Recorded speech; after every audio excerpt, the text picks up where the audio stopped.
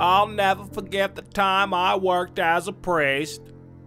I was a young college student looking for ways to make some extra cash.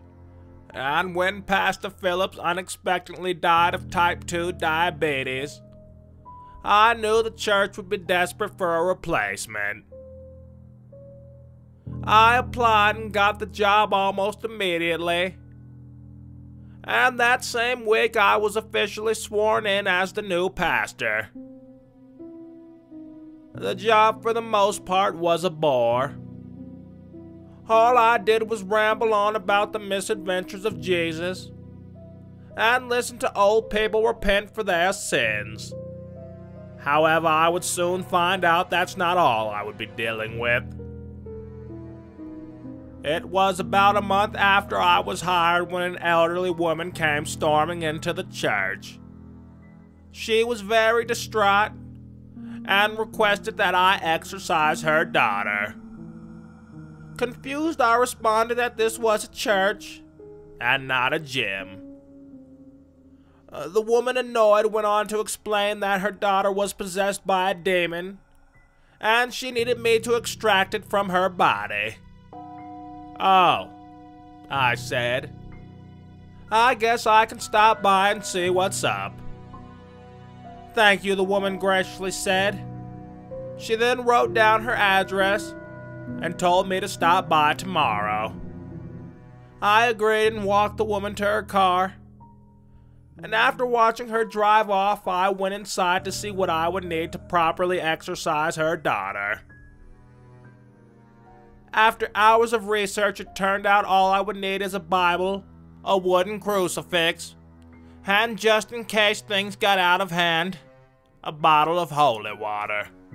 Apparently the word of God was enough to ban the demon back to hell alone, but you never know.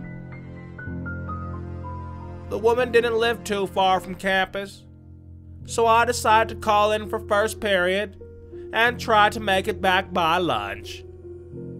I took an Uber. I told the man it shouldn't be longer than 20 or 30 minutes, and if he chilled around the corner, I'd smoke him up. He agreed and parked his car a few houses down.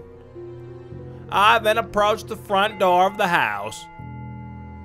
Something odd happened. Although it was 80 degrees outside, I could see my breath clear as day. What in Sam hell, I said to myself. I brushed off the concern and rang the doorbell. After a brief moment, I was greeted by a butler. And not only was he a butler, but he was also a dwarf. Caught off guard by the encounter, I unfortunately laughed right in the little man's face. I tried to play it off and said I thought of something funny, but he could clearly tell I was lying.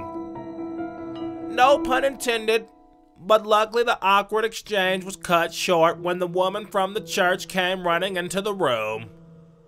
Pastor Douglas, thank God you're here. She's being possessed as we speak. Come quick. The woman grabbed me by the hand and led me into the living room, where a middle-aged white woman with a scary skeleton face was tied up on the floor. The woman was screaming racist profanity and shaking around all crazy as white foam disgustingly flew all over the place, including my brand new shoes. What the fuck? I said while looking at my Air Max Nikes. I then grabbed the woman by her shirt collar and asked her what the hell her problem was. Quickly I realized her mother was still in the room watching us, and I regained my composure. Excuse me, I said. I then pulled out a wooden crucifix and my Bible. Demon, I screamed. Today I shall vanquish you and free this woman from your treacherous ways. The woman on the floor began to laugh in a deep, scary voice that made her mother burst out in tears. Holy shit, I nervously thought. I then shuffled through the Bible as I searched for something to say. I found something I had highlighted from the night before, and without hesitation I began to scream it. The power of Christ compels you. The demon stared at me for a moment confused, and then it broke out in laughter. "What the fuck does that mean?" the demon said. It then continued to laugh and mock me.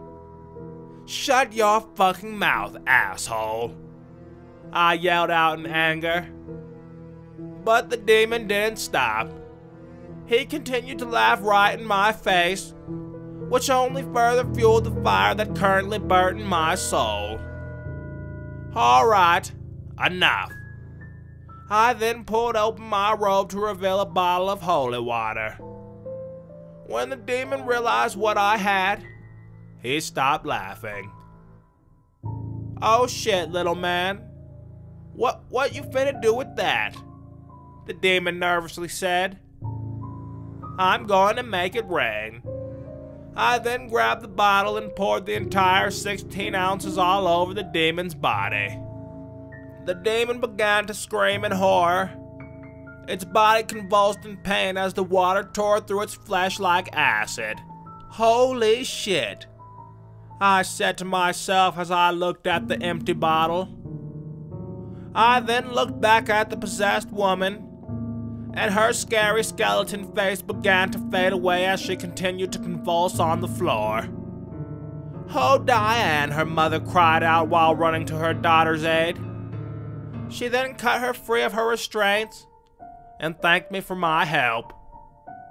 "No problem," I smugly replied. That demon honestly stood no chance.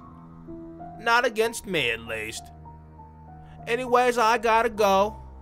I'll see you on Sunday. I then turned around and made my way to the front door. But just as I placed my hand on the doorknob, I heard the elderly woman cry out in pain. I turned around to see the demon had returned. It was levitating in the middle of the living room as the household items started flying around. And sadly, the elderly woman had been impaled by a broom. With her last breath, she told me the code to her gun safe in her room, and I ran up the stairs as the demon began to fly after me. I made it up the stairs and ran down the hall. I ran into the woman's room with just enough time to close and lock the door behind me. I ran to the gun safe and nervously entered the code, and inside I found 3 grenades and an AK-47. Holy fuck, I thought as I loaded the gun and prepared myself for battle. I then aimed the gun at the door, which was moments away from breaking in. "Demon, I'm warning you." The demon continued to bang at the door till it came flying off the hinges. "I warned you, demon." I then began to unload on the demon, which sent its body flying backwards and over the stairwell, crashing down below and landing in a position similar to Peter from Family Guy. With my gun drawn, I ran down the stairs and made my way towards the demon to confirm if it was dead. "Demon," I said while kicking its lifeless body. "Phew, it's over." I then called the police and told them what happened, and after they came to take my statement, I was allowed to leave. As soon as I got home, I called the church to tell them I was resigning, and luckily they completely understood, and they offered me a pretty nice severance package, which went on to pay for my college tuition. I never saw that demon again, and I hope I never do.